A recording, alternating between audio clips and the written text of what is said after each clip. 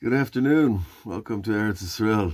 I'm sure we're holding in the Kuti Moran and Torah, Paz, Pei Zion.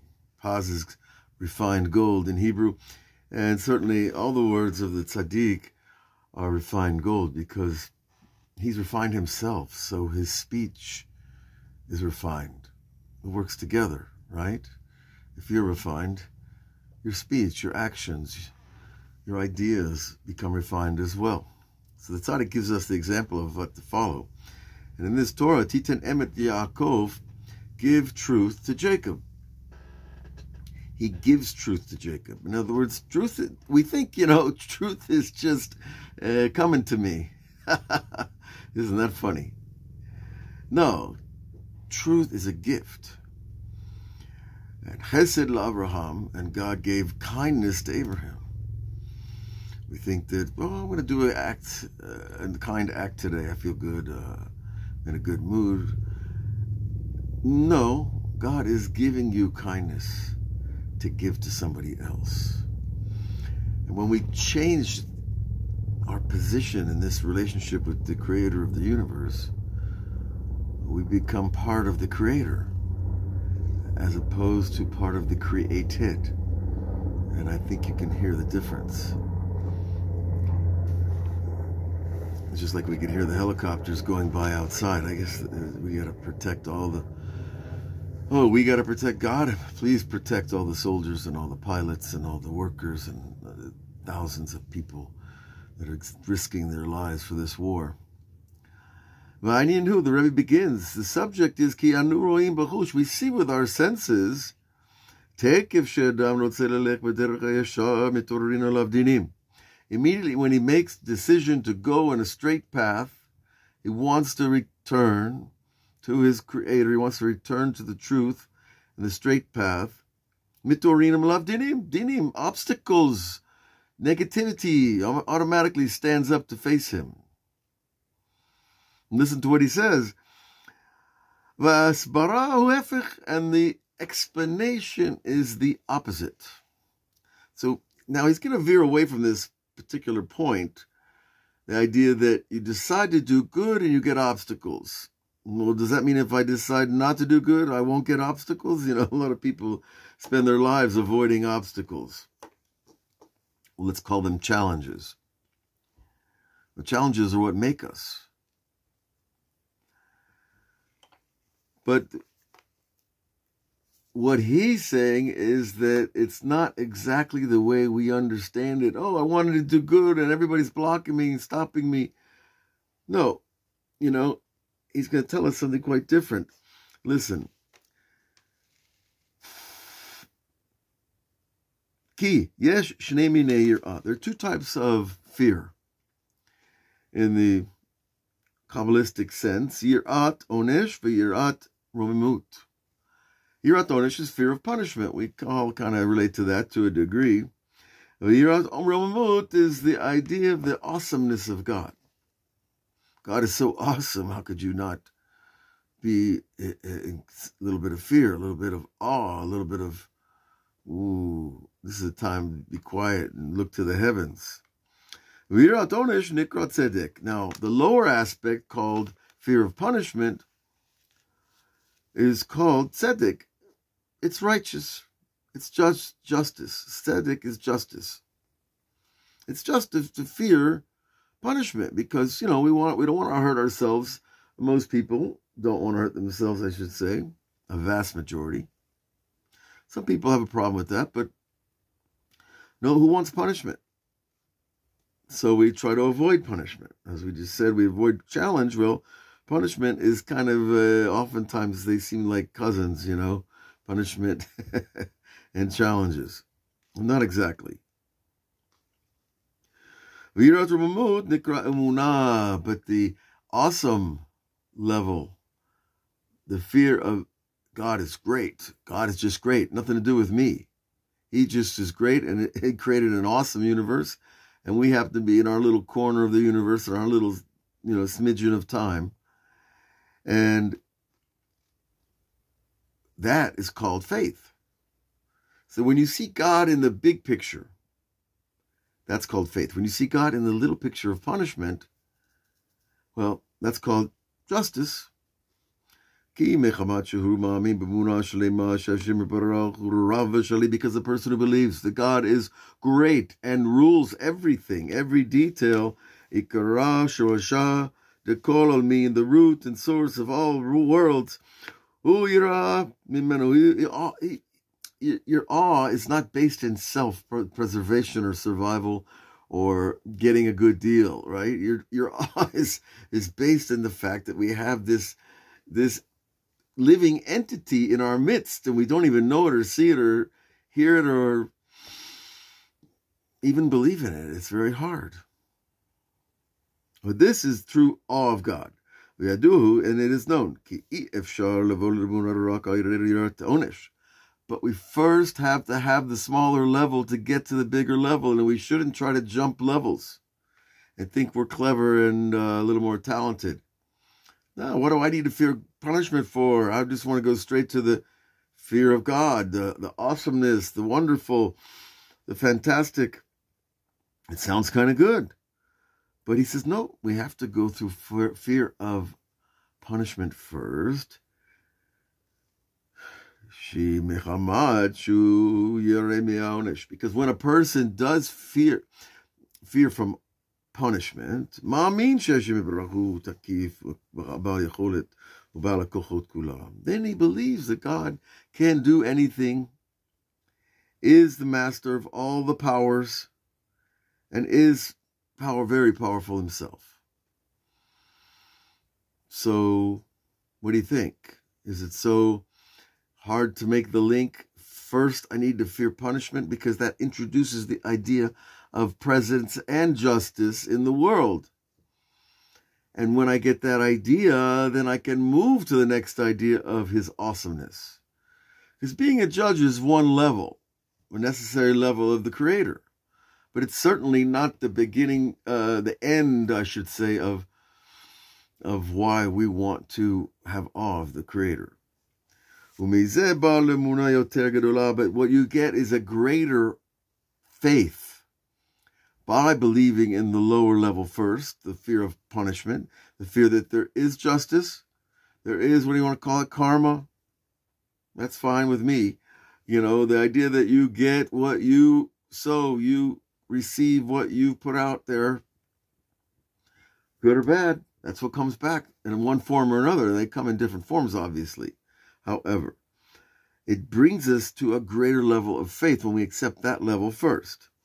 We find now we're back to our original thought. When a person decides he wants to go on the straight path, he has to have the lower level of emunah, of awe or fear, that's called right justice. And this is the idea that God will judge the world fairly. Because if you have an unfair God, who wants such a God? Who wants such a situation? Nobody. So we have to conceive of him as being fair. Now, the fact is that he is. Because when you're that powerful that you can create a universe like this, you can do anything and change the molecules of anything and rework the chemistry of anything, you know. Why? That's just way beyond the human imagination to think about 100 billion galaxies, you know. Wow. Well, what about one galaxy? That's pretty big. With 400 million stars, that's a good size. And therefore, because the original level, when you make the decision to go back to Hashem, the judgments come on him not because he's being punished or because he's being judged harshly. Rather, they're coming because we have to go to the lower level of fear, which is justice, and that is absolutely necessary to believe in the higher form of God. You've got to believe that he's fair before you start believing that he's awesome. And so we have to go through that level of test of our faith, the idea of believing he's just. You have to be tested on it. People don't like to be tested about anything. And certainly something as abstract and difficult perhaps as the idea that God is fair. After you've seen human history, what can you think anything is fair? You know, what happened on October 7th, does that make God look fair? But the Jews come along and say, no. God is always fair. It's humanity that's not fair to itself.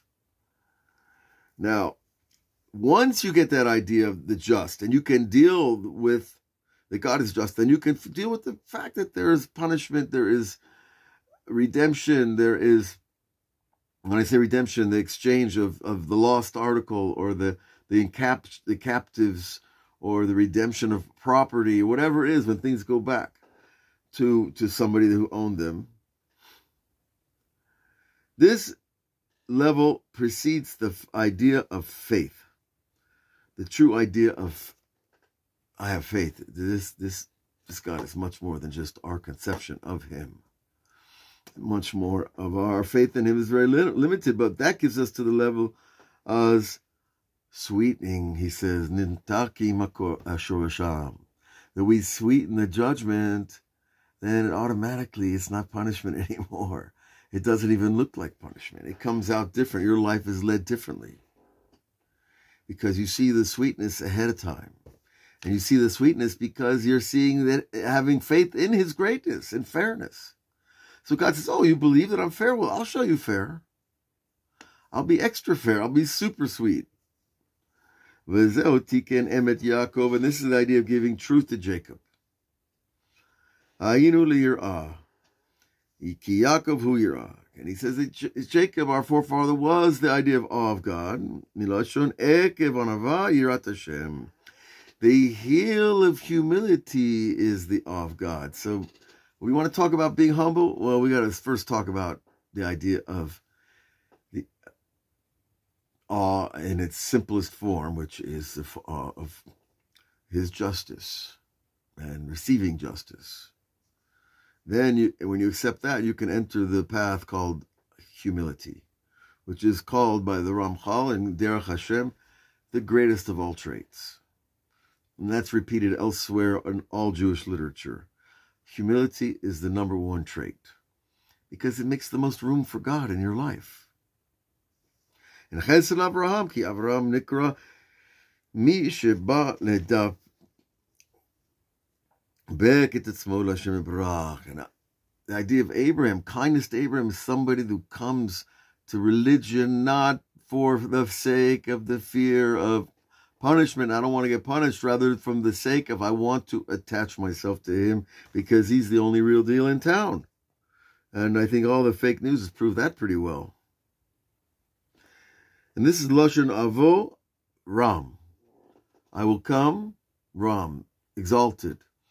And that's, if you split the word Avraham in two, you get Avoram. I will come exalted. In other words, that you come to see God's exaltedness. And